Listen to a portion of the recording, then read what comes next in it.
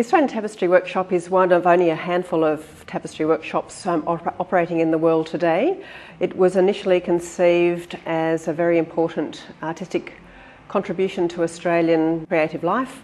Our artists were going overseas to have their tapestries made if they wanted to work in the medium, and a number of very influential people thought that with Australian high quality wools and Australian artistic excellence that tapestries should be made here, and the Tapestry Workshop's been operating successfully now for 34 years. Yeah, I've joined the board of the workshop about 3 years ago, so part of my role is to be on the board, and we talk about strategic direction for the workshop and also dealing with sort of legal issues as well.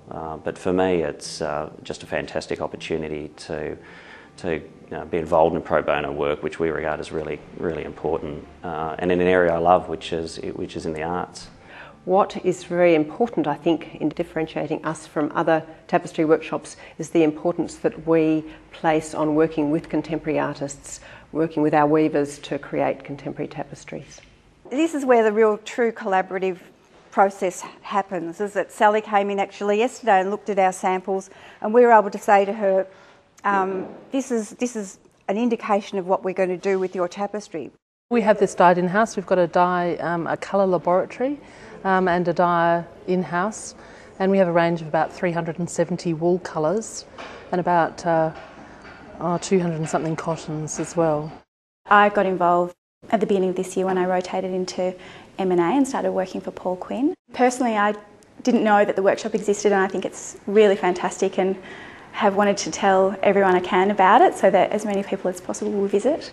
We have been available to act for them in whatever capacity they require. So the main two areas that we've worked in have been corporate advice and also intellectual property advice, and often those two things have gone hand in hand for the workshop because of the nature of the work and the activities.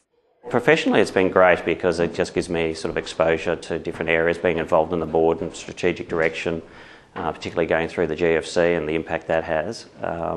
That's been just fascinating, and dealing with a broader group of people and being involved in the production of some amazing works like the one you see behind me here, which will be going to the Rome Embassy. So the tapestries you see in places that you'll regularly go to, they're in Parliament House, they're in the National Gallery, they're at the airport, they're at the MCG, and they're in embassies around the world.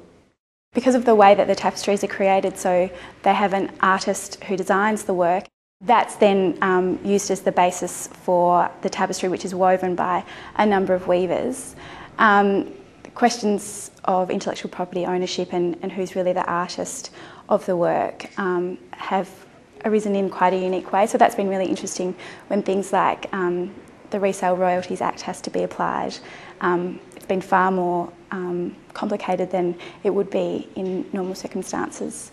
I had my eye on the David Noonan work, which unfortunately has just sold for significantly more than I could have ever afforded to pay for it. So no, I think I'll just have to stick to visiting the workshop for now.